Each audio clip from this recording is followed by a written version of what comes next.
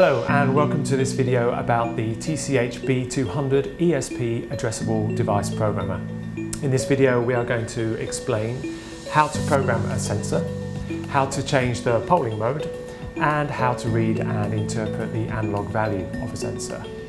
It's worth noting that this is just a basic overview and you should refer to the instruction sheet that comes with the programmer for more details. Before we get started, we're going to take a closer look at the programmer. First of all, you will notice it has three buttons. The left grey button is used to switch the programmer on and then to advance the sensor address in units of 10.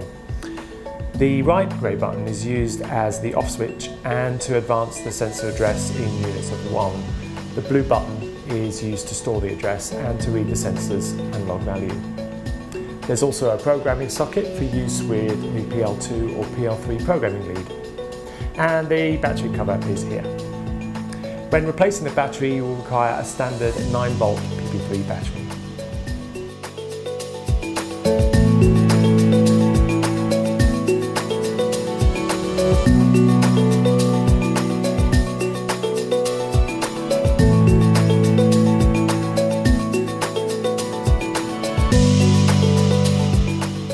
To program your device, you'll need to start by fixing it onto the programmer, ensuring that the three locating pips line up with the grooves on the side.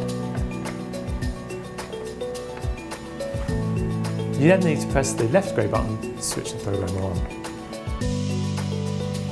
Upon startup, the programmer will display some status messages before displaying the address of the device fitted. The default reading of a previously unprogrammed device is 127. To change the address of the device, you can use both the left and right grey buttons.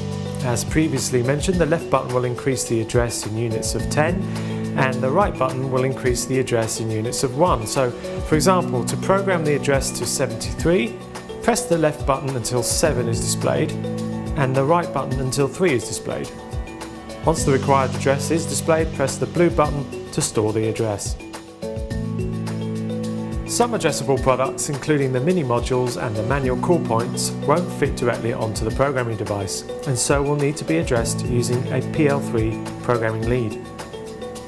Firstly, connect the jack plug into the programming socket on the TCH-B200. Then connect the square plug into the programming socket on the device. You will then be able to program as before.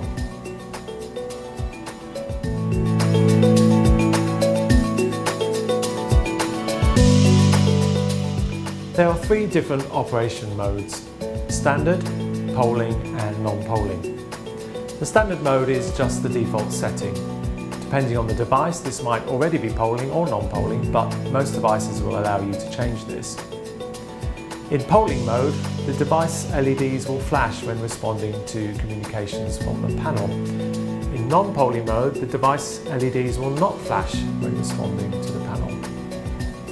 The TCH-B200 can be used to configure any of these modes, but you will need to access a special menu. To access the menu, first make sure you do not have a sensor fitted to the programmer and that it is switched off. Press and hold the right grey button and the blue button at the same time. Still holding those buttons, now hold down the left grey button until the unit starts flashing dots on the screen. Then release the left grey button only. Soon you will see a menu appear on the screen. At this point, you can release the other two buttons. You can then use the left and grey buttons to go through the options and the blue button to store your selected option.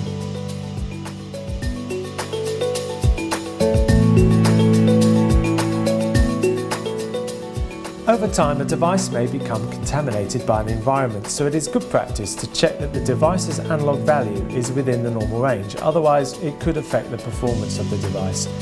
To do this, fix the device to the programmer and switch on using the left button.